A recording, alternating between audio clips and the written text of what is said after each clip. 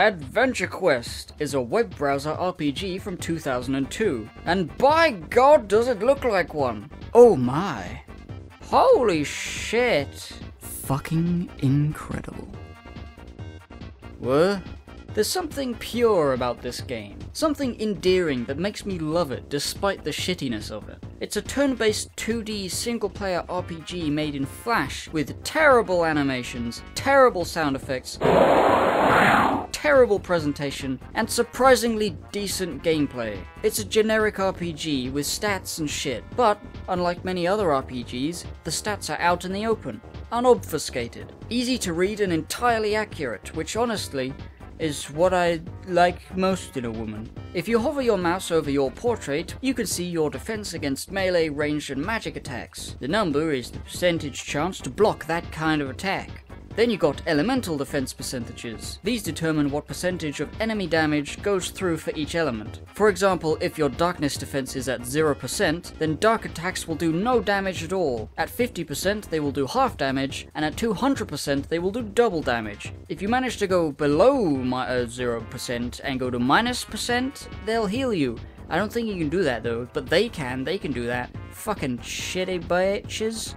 You can alter all of these defenses with different shields and armors and stuff, and the enemy's defense percentages can be seen too by hovering your mouse over their portrait, which is great. This makes strategy actually interesting and viable and not annoying, because you just look at the stats and compare what you have with your weapon, and you whack them with your weapon that will do your most damage. You just whack them with your good weapon. God, I fucking love killing. Yes!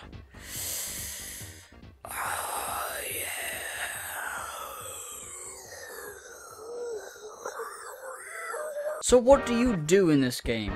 There's combat, but what else?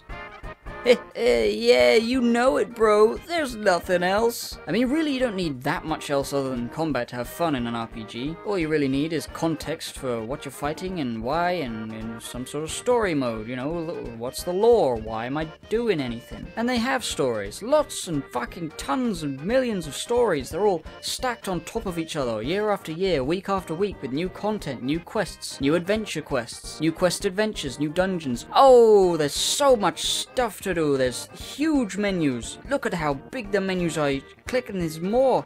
It just keeps going and forever and ever. It's despite how cluttered that looks, I actually do appreciate that they keep all the old stuff around. Sometimes they do update quests with new artwork and stuff to make them a little more appealing to the modern gamer. Still, they don't really make it appealing to anybody, but you know, it's better than it was. I mean, look at this. This Zard Hunter quest. You got part 1, part 2, you know, they look kind of shit, but they look better than some of the other things. And then you get to part 3, they haven't updated that one yet.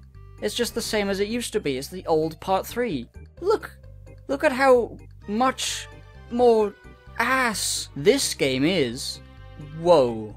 Get a load of them. Shit. Wow.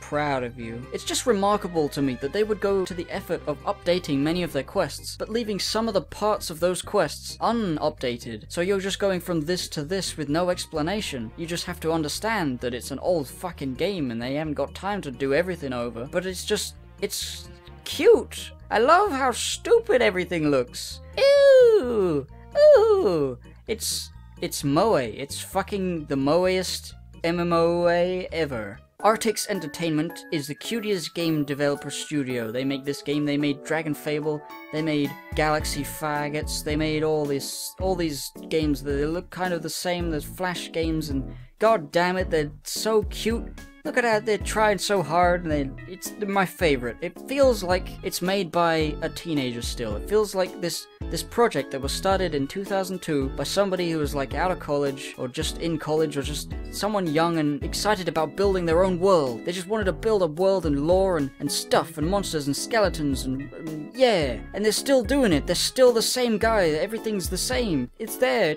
It's the soul. It's got so much soul, and it's the best game ever made.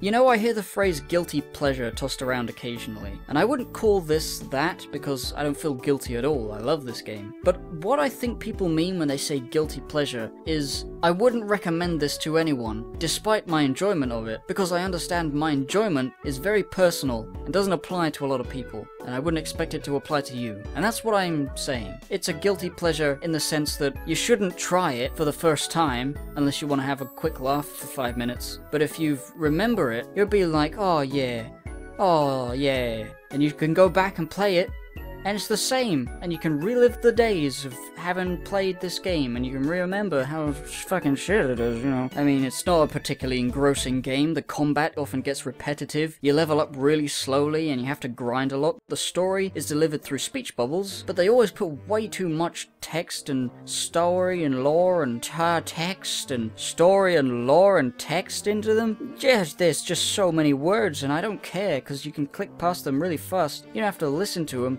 You just click, click, click, and they're gone. I just want to hit things with my sword. Oh, and the sound effects.